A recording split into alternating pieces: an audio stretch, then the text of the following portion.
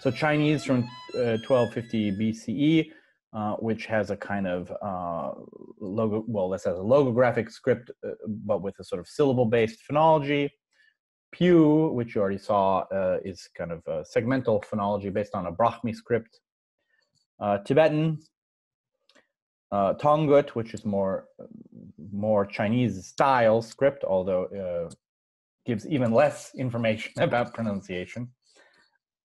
Burmese, Newar, and Yi, and that gives you a sense of the accumulation of languages with a written tradition over time, each of which has some analysis of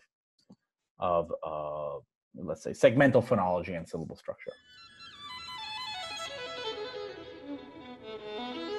The next, I think, kind of circumstance where linguistic analysis comes up is diplomacy. If you want to, in the pre-modern world, if you want to talk to foreigners, it's probably because of a diplomatic or commercial setting.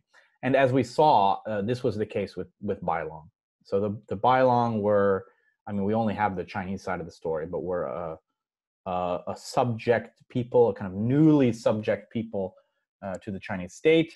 And they presented these songs to the Chinese court that so impressed the emperor that he wanted them written down. So that's a kind of diplomatic context that has left us some evidence of a language.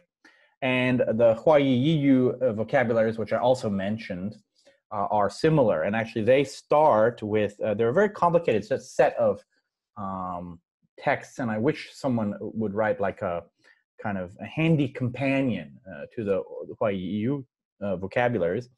But the earliest one is the Secret History of the Mongols, where right after the fall of the Yuan, it was clear that let's say Mongolian was a very important language still in China. And there's a text that's actually probably the earliest, in a sense, Mongolian text we have, written in Chinese characters with a lot of special conventions for giving linguistic information. And that sort of started a trajectory of documenting foreign languages, ostensibly with a diplomatic context, but not entirely. And it goes right up until basically the end of the Qing, and there are vocabularies on French and German and things like that. But just looking at languages that are interesting to us, Gyalrong is covered, Tosu is covered, several Tibetan dialects, particularly dialects of Sichuan, like Baima. I think Baima came up in the presentations of the students mentioning their interests, and Burmese. Actually, Vietnamese also, like and for Burmese, let's say for those languages with scripts, they give a script sample and the words in Chinese pronunciation. So this is a useful resource on historical phonology, as well as, let's say, in a sense, the very earliest generation of Sino-Tibetan linguistics. So then we turn to self-conscious scholarship. And I think the earliest is by colonial officers, British colonial officers, and missionaries in Burma. And in fact, actually, one thing that is surprising is, for instance, the Kuki-Chin languages. More research was being done on them in the 19th century, probably, than now. It's changing, but that's because, when Burma was part of the UK, in a sense, it was very accessible to research, whereas then during the military dictatorship, where there are international sanctions, it was less accessible. Right? So colonial officers and missionaries, and then increasingly, university-based academics. But I do want to emphasize here that there's not hard and fast lines here. Basically, colonial officials are gone, but missionaries are still, I would say, half of the work that's being done on documenting Sino-Tibetan languages is still being done by missionaries. So missionaries remain very important, and there are universities like Payap or Mahidol in Thailand that are associated with missionary work. So there's a crossover between universities and missionary work. But I also think that in the context of China, where the government is governing minority peoples and running universities, there's also a kind of, if you like, overlap between colonial officials and university-based academics, particularly in the 1950s, when the big ethnographic classification projects were happening. So now that's sort of, I don't know, my bird's eye view of how we get from, diplomatic contacts between the Han Empire and the Bailong to today. And then I just look at sort of the orientation that linguistic researchers working on Sino-Tibetan languages tend to have. So field workers tend to have a functional typological orientation. And I'm not going to talk a lot about what that means, partly because I don't know. But it's a thing people say about themselves. Is that they're functionalists and typologists. And I think basically that means that they're not Chomskyists. But maybe it means something more precise than that. It does mean that people are interested in grammar and in some broad sense in linguistic theory.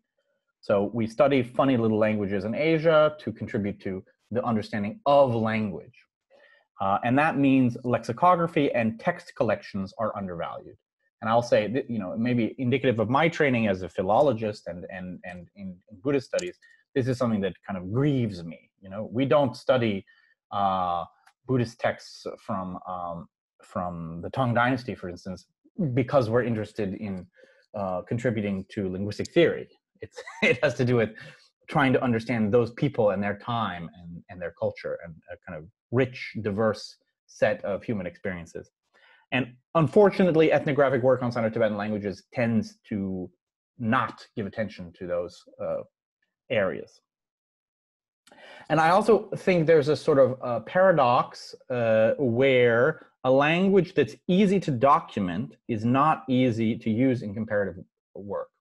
And I mean that in a number of ways. Like, I think that there's a general tendency, I mean, this will sound a little bit outrageous, but I think it's pretty established, that languages in kind of warm, flat places where lots of cultures have come into contact tend to be fairly agglutinative and have relatively simple phonology, whereas languages spoken in tiny mountain villages that are very isolated have more interesting agreement systems and more consonant clusters and whatnot.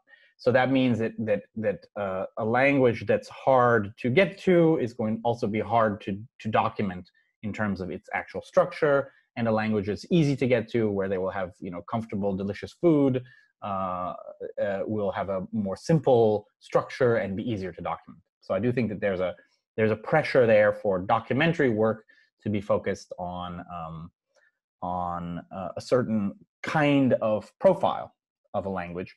But unfortunately, for historical purposes, the more strange and complicated languages, the more useful it is, because just the more machinery there is to study its history. Whereas if a language has a quite simple structure in terms of its syntax and its phonology, that means a lot of information has been lost. So I think there's a tension there that has meant that the languages that have been most documented are not as useful for historical linguistics.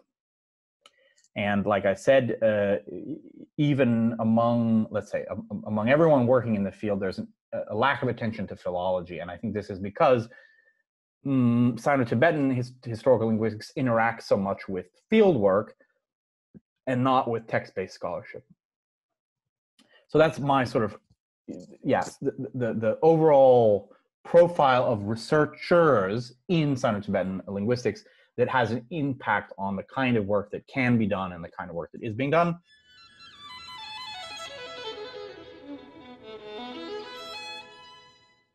And now I sort of discuss the various scenes. And I don't want this to become too, scurrilous. and maybe it's good that we can't go out to the pub or anything like that. But I do think it's useful to have a bit of a sense of the kind of the different scenes, the different the sociology of the discipline. So kind of schools, if you like. So there's what we can call the Berkeley School, which was associated in the 1930s with a big project that was as part of the kind of New Deal era to amass data on Sino-Tibetan languages and write something. They wrote a big 12-volume book that unfortunately was never published. There were 3 copies made, and 2 of them are in the Berkeley Library. Schaefer left the project in the 40s. Benedict took over, and then Benedict wrote the book that was eventually published in 1972. It's been very influential. And Benedict left Berkeley and moved back to New York. And it was actually and then Matisoff did his PhD at Berkeley and had his first job at Columbia and met Benedict there, where Benedict was working as a psychologist. And that's actually where then the continuity happened in terms of we would say the parampara, the lineage, yeah. And then Matisoff himself ended up working back at Berkeley. So there is this long tradition of Sino-Tibetan linguistics at Berkeley from the 1930s until Matisoff's retirement around 2015. Now there's no one at Berkeley, as far as I know. But Matisoff's, I think, his sort of, I don't know what he would say, but let's say the student of Matisoff's who most presents himself as heir to this intellectual tradition is Randy Lapola, who's at Nanyang Technological University. So in Japan, there's less maybe of a definitive kind of lineage. But I do think that it's important to just mention that the Japanese are very strong in Sino-Tibetan linguistics, and particularly Tatsuo Nishida shines as a sort of luminary, who's someone who did field work on a bunch of Lolo Burmese languages, was perfectly competent as a Tibetologist, wrote a monograph on Burmese as preserved in the Huayiyu vocabularies. And all of that is a tiny part of his research, most of which concentrated on Tongut. And the fact that we can kind of read Tongut with relative ease has a lot to do with Nishida's scholarship. In a way, it's unfortunate that he didn't kind of found a school, but there are lots of people still active in Japan, largely, or let's say letting closely with the Berkeley School, if you like. But then the other person I want to sort of name is Yoshio Nishi, who worked very closely with Nishida on this big encyclopedia, the Gengo Gaku Daiji Ten, which is like the big linguistics dictionary, and it covers, it's this sort of reference work on all of linguistics, but compared to similar reference works in the West, has a lot more on Sino-Tibetan. There are 40 different languages covered just by Nishida and Nishi, with articles of sort of 20, 25 pages. So I think that's a very useful resource that doesn't get looked at as much as it should. And then Nishi himself was not nearly as productive as Nishida, but in my experience, everything he wrote is rock solid, like really insightful. So he's another person who I think is worth mentioning. And in my earlier presentation, you noticed that there's still lots of people active in Japan, both based around Osaka and in Tokyo University of Foreign Studies. But I'm not going to go into any details there. Then there's what I always used to call the Leiden School, but then as I wrote that on the slide, I thought, well, now probably the Leiden-Bern School, associated with George van Driem. And I would say the hallmark of people associated with that scene is very ambitious descriptive grammars for the PhD. So I think that how can I say, a surprising amount of the new knowledge about Sino-Tibetan languages has been published by students of Van Dream in very thick volumes, most of them published by Brill, but not all. And that's a different scene that has been more focused on documentation, a little less on comparative linguistics. But I think that's all for the best, because you need good data to do good comparative research. And then there's a scene that we can call the Oregon scene, sort of built around, if you like, Scott Delancey, but also ideologically heavily influenced by this fellow Talmy Givon, who is not a researcher in Sino-Tibetan linguistics, but is a sort of a theorist, who was also at Oregon. So at Oregon, you had sort of Givon as the theorist and Scott Delancey as a Sino-Tibetan specialist. And he's also had a series of PhD students who have done documentary work on Sino-Tibetan languages. And I think his first PhD student, Carol Giannetti, is herself just retiring this year, has been based at the University of Santa Barbara. So there's a sort of, maybe it would be better to call it the West Coast scene, except that would exclude, because Berkeley is also on the West Coast. But anyhow, so that's another scene. And then I think they have, it's a little bit artificial to say these things, but have been really prioritizing typology per se. So whereas Matisoff students were doing reconstruction, and Van Dream students were just doing sort of very traditional descriptive linguistics in a more or less structuralist approach. In Oregon, they focus a lot on typological characteristics in their descriptions. And then there's Paris, which is kind of newer to the scene of scenes, and I would associate with Guillaume Jacques, who is at the CNRS in Paris. And he works on Gyalrong, and his students mostly work on other, let's say, other forms of Gyalrong, and that has created a kind of tight-knit group that is writing research that interacts with each other very profitably. And as I mentioned before, I think one thing that Guillaume can be commended for is just noticing the importance of the Gyalronic languages, and their documentation has benefited Sino-Tibetan linguistics a great deal.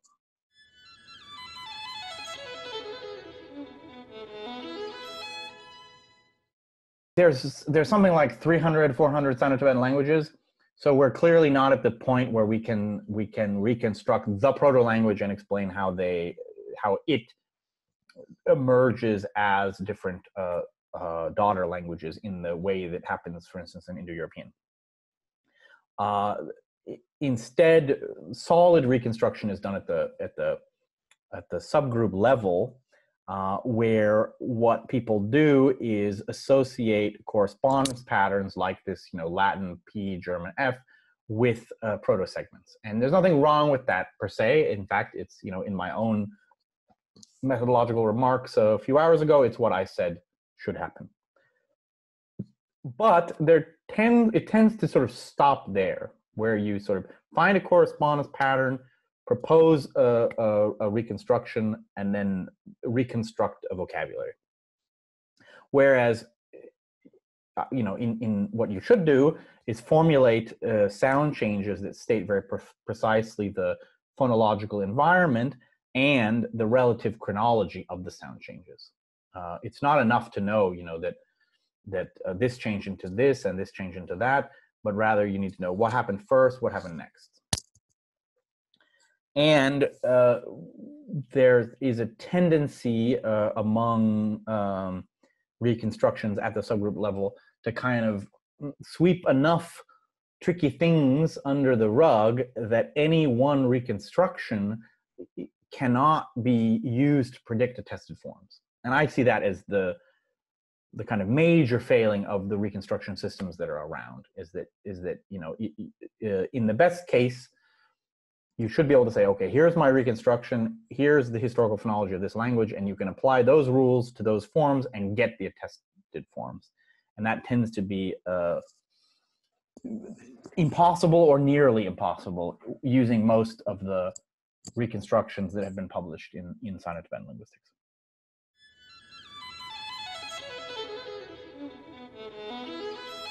So now this is back to a methodological principle about distinguishing inheritance and borrowing, which is why relative chronology is important. Namely that if two languages share a sound change that occurred in their respective histories subsequent to a sound change they didn't share, then it's a contact-induced sound change or a coincidence, which is, you know, let's say, going back to our P changes to F example, if we could prove that, say, English and German, let's say German was affected by some sound change that had to come before the P to F change, then we would have to conclude that the P to F change was a coincidence in German and in English, right? So let's say, I'm not sure I put that very well. When two languages share a change, the default assumption is they share a change because that change happened only once when they were the same language. That's just Occam's razor, right? It's easier to propose one change than two changes.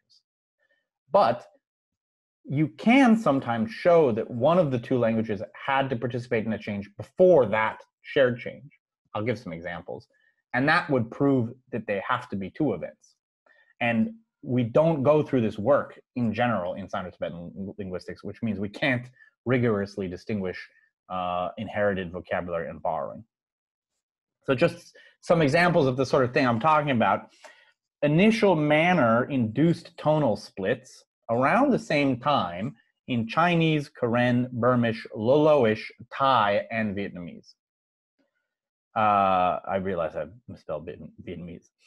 So we know for Thai and Vietnamese it's a coincidence because they, or let's say it's contact induced because they're not even related languages. But the question arises, for instance, when Burmish and Loloish underwent a similar tone split, is it one event, you know, because Lolo-Burmese was still one language, or is it through contact? That kind of thing has yet to be well worked out. Another example is there's a change of S to T, which seems quite strange. You know, it's not like P to F that happens all the time all over the world.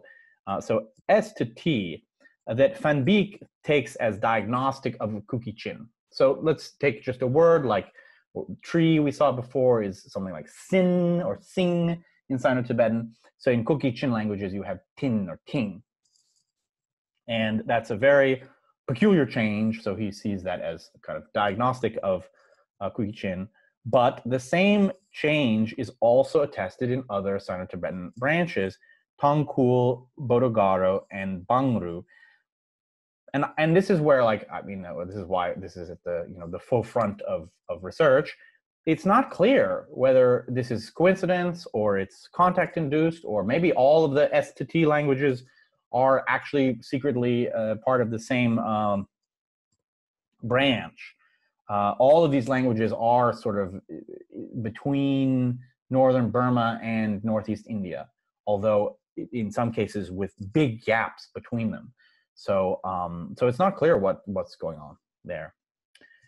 And another case that is more clear but makes it a good methodological point is R changed to ya, R changed to ya in standard Burmese and in Lachid.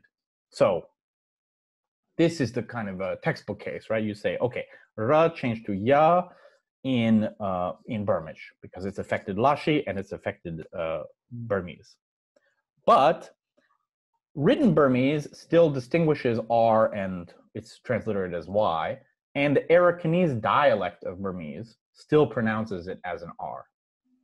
So it can't be a shared innovation, and it must be that probably it was a change that happened when Burmese already had a kind of prestige value across the whole region, and that other languages kind of went along with the sound change through contact with Burmese.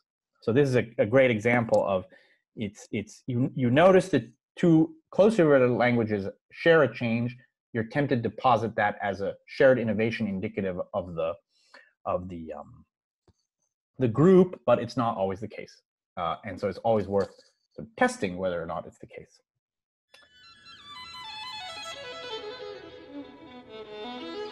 Tibeto-Burman, as reconstructed by Benedict and Matisov, had a simple 5-vowel system, I, A, E, O, U.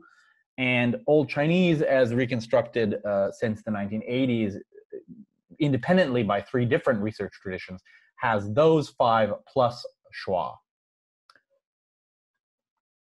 So then the question is, well, what's the relationship between the schwa in Chinese and things in Tibeto-Burman? And Zev Handel proposed in 2008 that the change of schwa to ah is characteristic of the Tibeto-Burman branch altogether. You know, that Sinitic has preserved the original Sino-Tibetan vowel system whereas Tibeto-Burman has collapsed 2 vowels together. And this gets to the kind of nomenclature issue that I was sort of avoiding earlier, which is it tends to be, if you are in the Berkeley School, you'll use this term Sino-Tibetan, and then you'll say that has 2 branches, Sinitic and Tibeto-Burman, whereas the other scenes are more agnostic and say like, well, you know, there's no reason to group whatever 300 languages together as non-Chinese. That is something that would take a lot of evidence to propose. But at least Zev, to his credit, tried to find an isogloss that would point in that direction. But it doesn't work.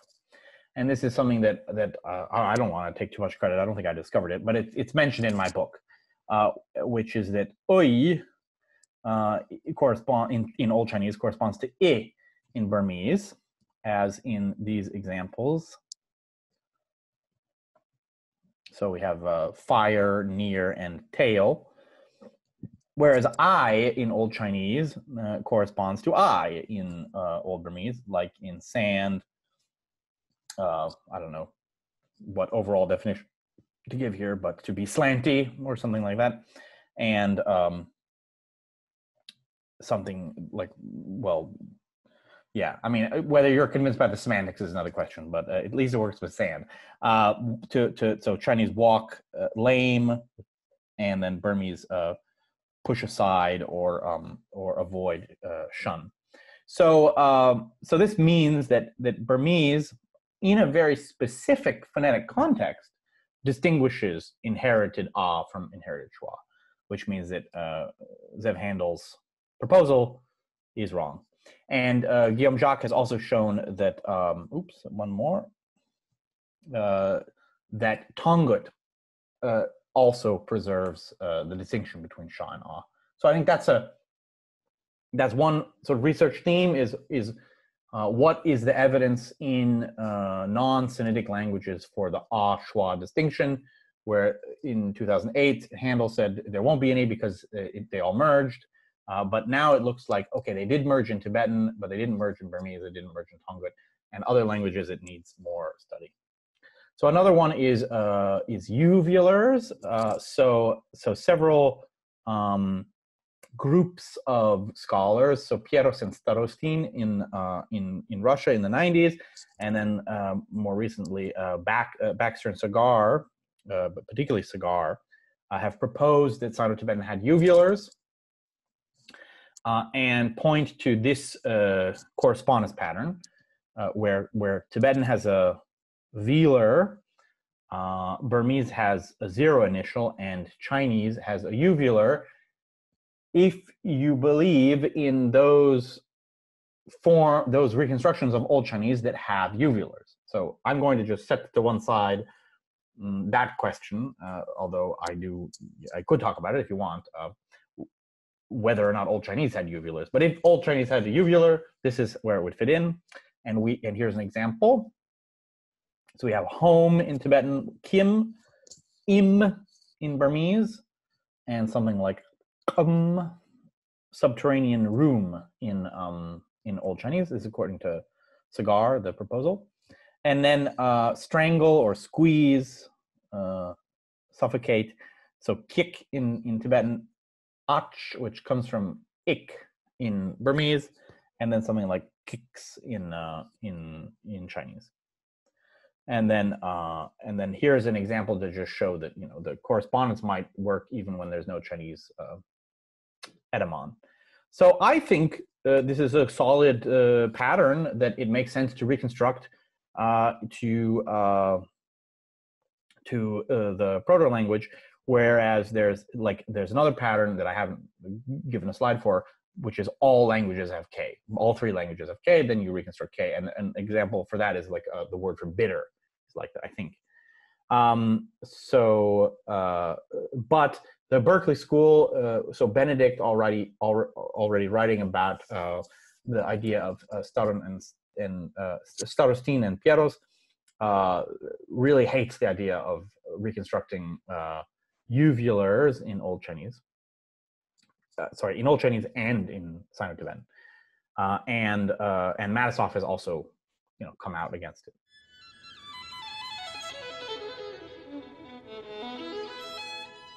And now on to morphology. There's two things I will discuss: causative formations and person agreement. So first, causative formations. In various Sino-Tibetan languages, it's clear that there are two ways of forming the causative that are around. One is with an S prefix, where you have something like, I don't know, pat means to do something, and spat means to cause someone to do it. And then another one is alternation between voiced and voiceless initials. You'll have something like brad means to split, and prat means to cut.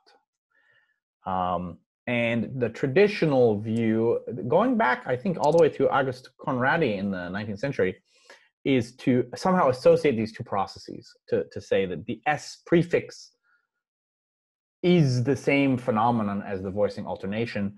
And the way that that is done is by explaining that the S prefix causes devoicing.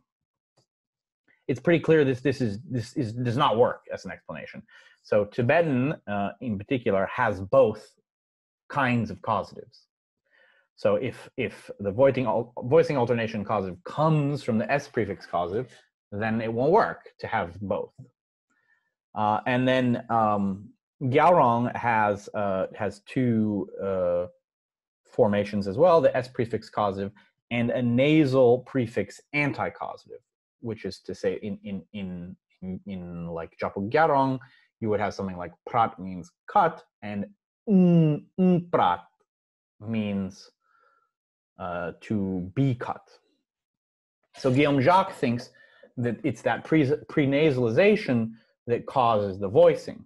So it's exactly the opposite of the, let's say, the traditional explanation is the S causes the devoicing, and Guillaume Jacques' explanation is that the prenasalization associated with the anti-causative causes the voicing. So just to give an example, we have this Burmese kya, to fall or to drop, versus Japak Yarong ungra. And then we have Burmese kya with an aspirate, kya, to bring down or lower, and Japak Yarong kra. So you see here that the association of the prenasalized form in Gyalrong with the non-aspirate form, which comes from a voiced form in Burmese. So that's how, let's say, this is an example of a kind of disagreement between, if you like, the Berkeley school and the Paris school here. And then turning to agreement, The better studied languages don't have agreement, right? So Tibetan doesn't have agreement, Burmese doesn't have agreement, Chinese doesn't have agreement, and that actually led to this sense that Antoine Maillet writes about, that doing historical linguistics on East Asian languages will be hard. There just isn't, there isn't the kind of machinery in those languages that gives you things to work with, like morphological alternations, like agreement, and interesting compounding, whatnot, that we're used to in Indo-European.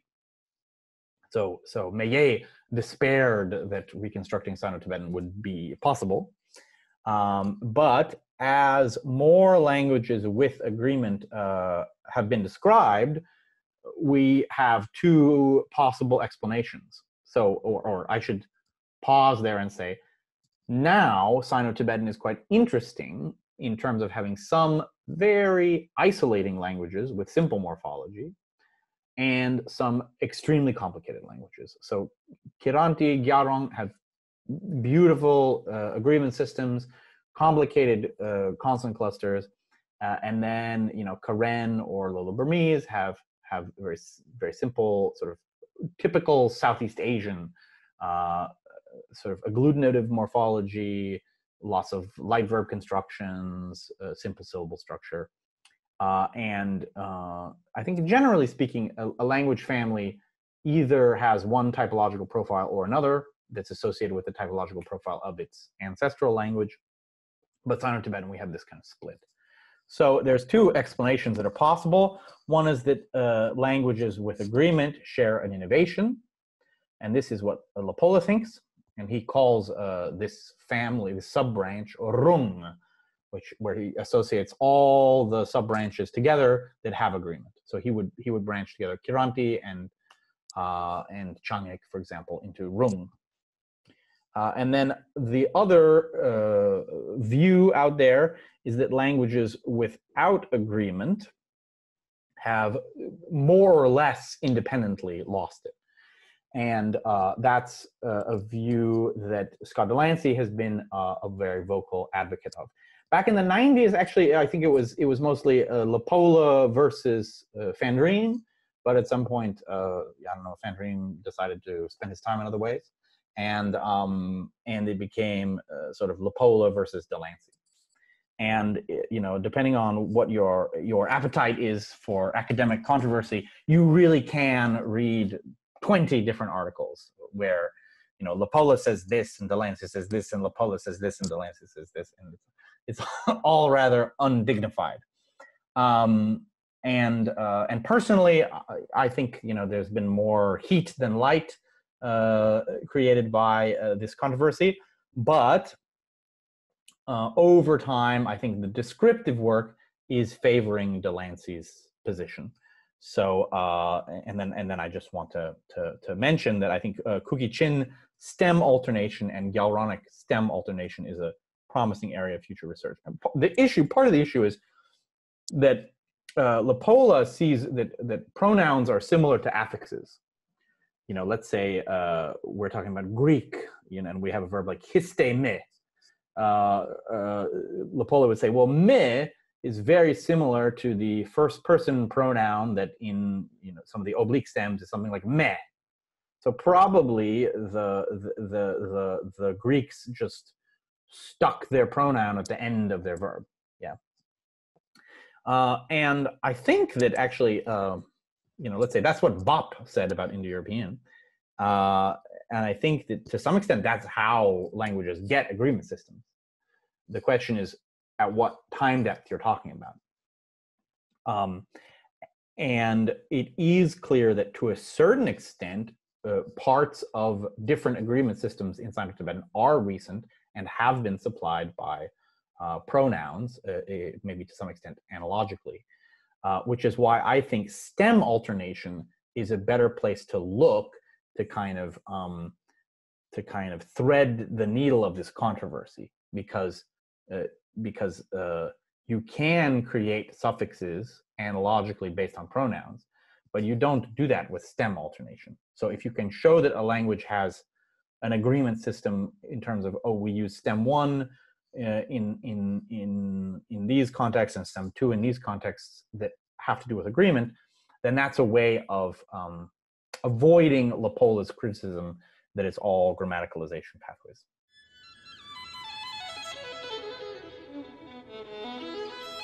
Coming to syntax, the most important point to make is that it's not really clear that you can do comparative syntax, like in terms of reconstruction.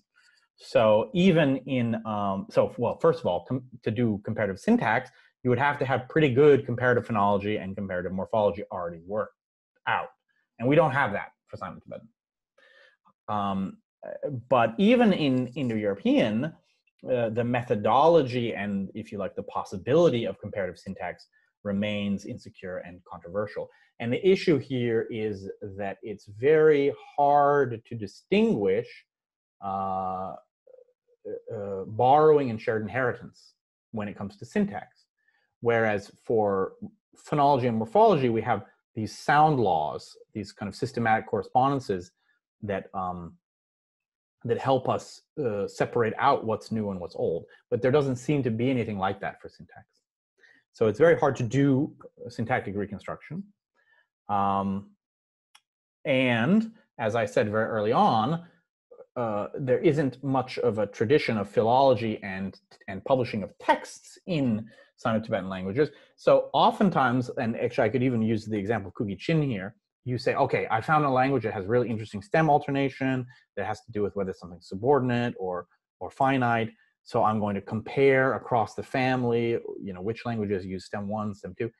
And then you realize that for a particular language, you only have 2 sentences in a text in someone's PhD, where they say, oh, you use stem 1 like this, you use stem 2 like this. And they give 2 sentences each. It's not enough to draw any conclusions from. And the fact that text publication has been so underemphasized in Sino-Tibetan linguistics means that there just isn't very much to work with. And for syntax, you need texts. Yeah. So I think comparative syntax is basically impossible and won't become possible in my lifetime. But I still want to say that there are some obvious questions out there, like why are Chinese and Karen not verb final? Every single Sino-Tibetan language is verb final except for Sinitic and Karenic. Karenic is usually explained that that's because they're so far south and they must have been in contact with other people who put verb in second position. That explanation doesn't work for Chinese. So how did, presumably Chinese was verb final, switched to putting verb in second position. Personally, I see the use of ye as a kind of copula at the end of a sentence as indicative of that. But that is controversial among sinologists.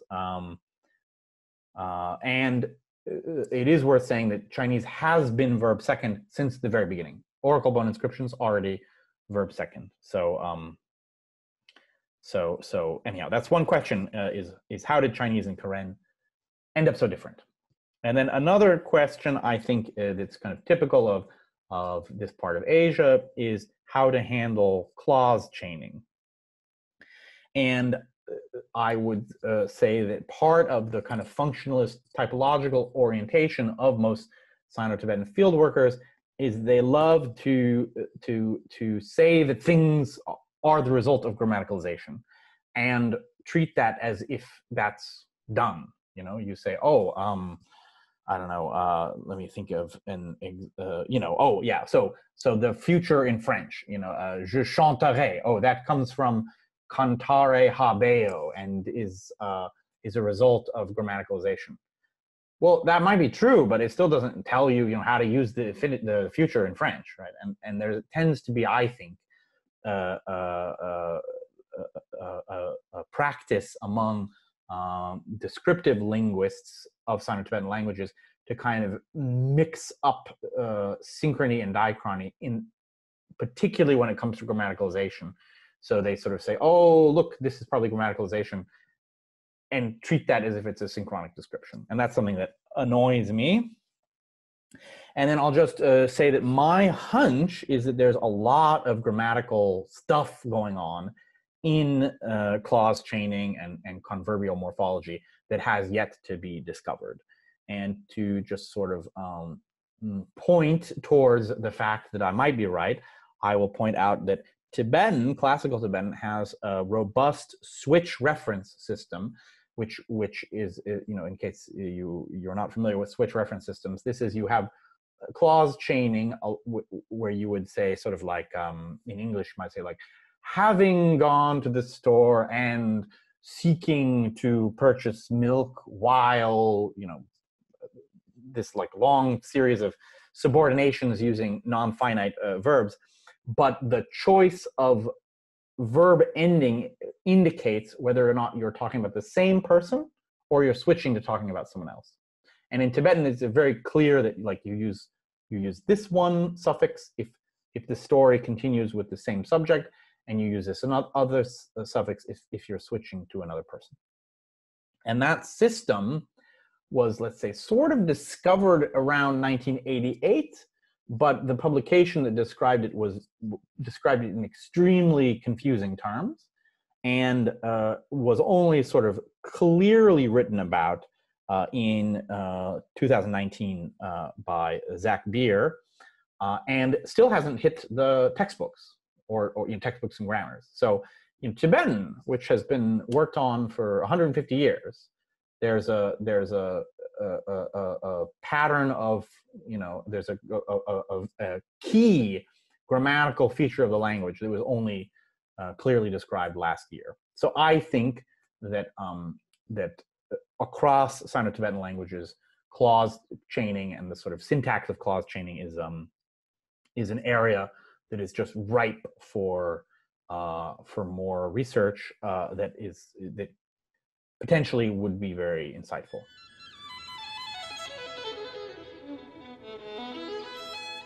Looking to the future, and this will presage some of my lectures from tomorrow, we don't have enough people working in Sino-Tibetan linguistics. That's I think the problem. Think about how many people work on German or Italian or Greek or Latin or even Chinese, or Japanese. Well, there are 300 languages in China, and après moi, each one should have a department that studies the culture and language and literature of that people, but it's not going to happen, and we just have to accept that. So for Sino-Tibetan linguistics to achieve things comparable in impressiveness to what we've seen happen in Indo-European linguistics, we just have to become more productive. And the only way to do that is through technological innovation. So that's one of my kind of idée fixe, if you like, is that we need to embrace technological innovation, whereas people who work on Greek and Latin, maybe they don't, because there's so many of them, they they don't need to speed up their work. But we in Sino-Tibetan, we do. And I think that there are some technologies that are available for doing that I will describe in more detail in a future talk. So automatic transcription of sound files into IPA, automatic glossing, translation, and aids to lexicography using off-the-shelf natural language processing tools, and then some new techniques in automating elements of comparative linguistics that we'll just, for the moment, call automatic cognate detection. And I think that each of these, so I see this as a sort of pipeline, and I'll return to this tomorrow, but you want to go from having sound files of some toothless granny telling you a story in a hill somewhere, to a dictionary and a grammar and research papers, and we can imagine a kind of workflow pipeline that changes sound files into dictionaries or something like that. And I think that every major step along the way, there is a technology now available that would speed that up, but we're still a long way off from kind of engineering that pipeline. Yeah, so we have all the sort of pieces, but we need to kind of glue them together correctly. And I think the most important thing is to start incorporating a greater technological sophistication into the training of linguistics students. And I think this is happening already, but could be happening in a more self-conscious and productive way.